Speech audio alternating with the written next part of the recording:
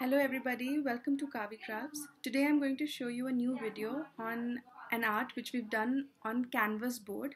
We've named it as canvas tree art. So first of all, we take a canvas board.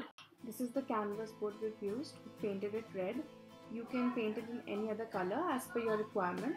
Then you use a carbon paper to trace the image. And this is the reference image that we've used. You can find it in the description box.